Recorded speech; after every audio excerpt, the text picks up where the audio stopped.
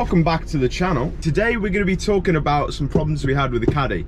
I've got some footage to show you exactly what happened to the Caddy, but we're first going to talk about a few other issues, and then we'll talk about the main one, and obviously is it fixed or not. We're currently in this lovely little area. I found like a little pullover spot. This field is amazing, by the way. It goes all the way up, nice and flat grass. It's amazing.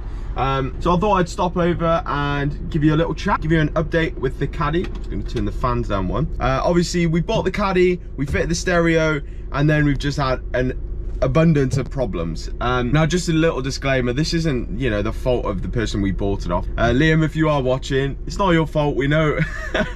It just happens sometimes, but it definitely makes for some good content. So if we quickly turn the engine off, jump outside. So it has been a long time since we posted the Caddy on the channel, and here it is. She's looking pretty much exactly the same. A bit sorry for herself because we took her to did a tip run the other day, and now she's filthy.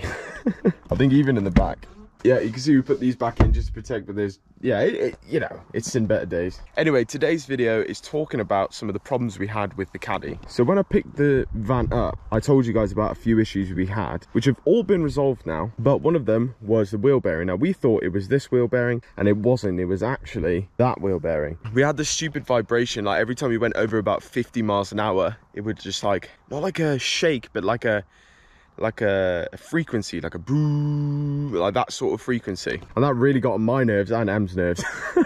Now that's just common telltale sign that a wheel bearing's gone. We thought it was this one, unfortunately it was that one. So they did all that and they fixed it. Another thing to do with the front, you can see, is a brand new anti-roll bar, both sides. So once again, we also had a bit of a knocking issue. Now this knocking was literally over everything, right? It was like little bumps, big bumps, small bumps. Once again, another good sign that a anti-roll bar link is done. These are both the, you know, wear and tear items. Something with, you know, 74,000 miles, you would expect to sort of have these problems. But once again, that got solved. And then there's a few other things, like a common Caddy problem. This door handle wouldn't open first time.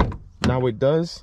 Yeah, that's fixed. Like I said, we replaced the indicators because this one kept falling out, and then the, you know, the odd and sod things here and there, which we've, you know, fixed and replaced. But the major thing, and the thing that sparked me to make this video, is the fact this thing literally went into limp mode. The van actually struggled to start, and it was really weird. I did a bit of research, and it only struggled to start when it was seriously cold. But if you'd start it, like you'd start it and it would just crank over, and it wouldn't start until eventually something happened and then it started. Well, anyway, if you then immediately shut it off and turn it back on, it would start at first time.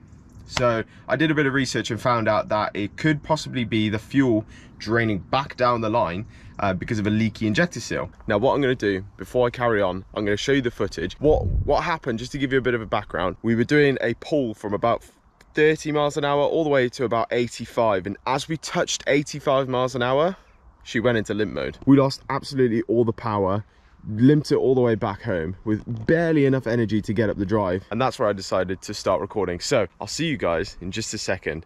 Prepare yourselves, it's a sad van you're about to see. We've got our first issue. Do the honors before we plug her in. Here we go. Okay, all's well. Until you start it. Okay. Or if anybody has ever owned a Caddy in their life, they know exactly what that means. Uh-oh. Let's get in here. Let's plug her in. Oh. So M is pretty sure it's injectors. It's like a common thing on Caddies. On the 1.6s. On the 1.6s, obviously, yeah. So we're just cruising along, did a little pull, injector light comes on, no power. Luckily we were close to home, weren't we? But it's got literally no power now, so plug her in, scanner, and let's see what it is. Right, so we've got her up, and the first basic OBD2 is injector circuit opens still at 2. So obviously that's the fault. Try reset this. Okay, start her up. Just check it, probably will be bad. Yeah, you can feel it, but you can also see the glow plug going off, and I'm sure if you do another scan it'll be there. So we'll have to get this sorted. So as you can see, if I quickly pop the bonnet, she had literally no power. I'm going to give you a bit of a story on this, because it was quite funny, because we ended up having to drive it up. So we plugged her in, had all the diagnostics up as you saw, and we found out it was injector number 2. So realistically, we thought, you know what, let's get some recovery. You know, we've paid for breakdown cover. We'll quickly order it, get it to the house. They can pick it up and drop it off. Well, funny enough, they deemed this too low. I don't know about you, but it's not low at all. When you compare it to the Focus, it's definitely not low.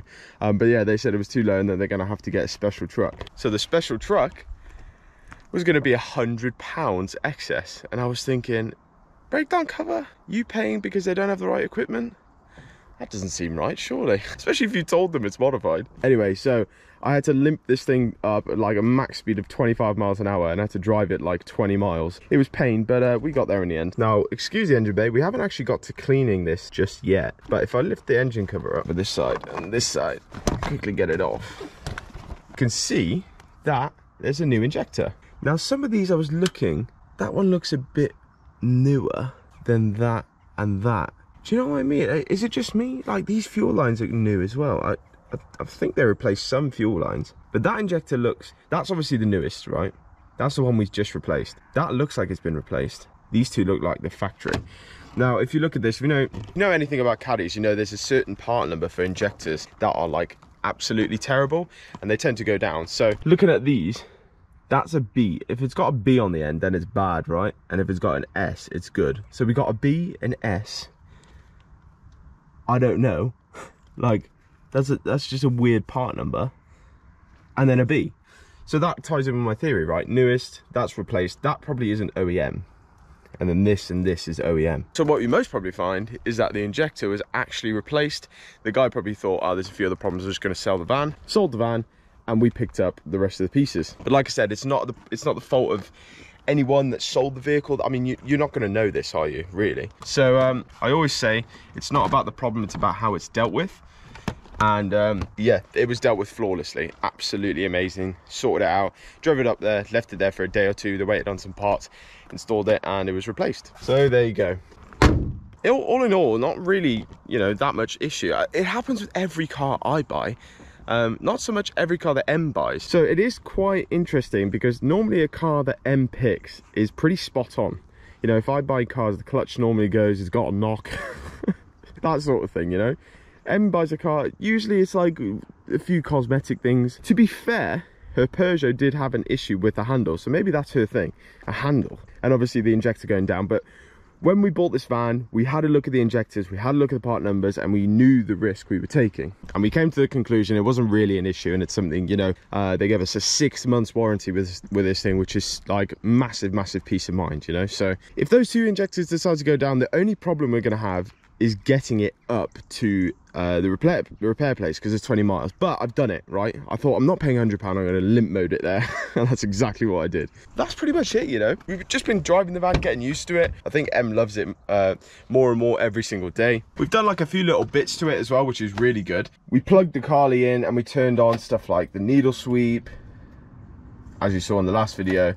You can also see here, we've turned on the MFD, but obviously we haven't got the controls to, you know, change the screen. But we hit the fuel light, right, the fuel light, and it now turned to the remaining miles, which is much more useful than the bloody outside temperature. Ever since we've had the injector replaced, we start her up, she runs like a peach.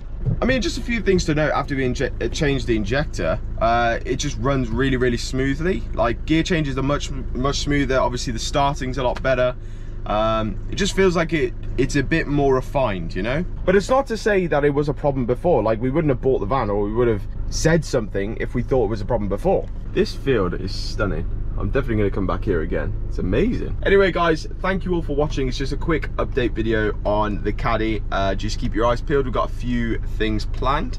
I absolutely love this van. I think M loves it too. So yeah, it's just great. I'm so motivated to see what we can get up to, see what things we can add. Obviously it's both of our first vans, so it's like almost, well, what can we do? What, you know, it's like it's starting the whole thing over again. So super excited. Anyway, guys, thank you all for watching. If you did enjoy the video, leave a like, consider subscribing, and other than that, I'll see you in the next video.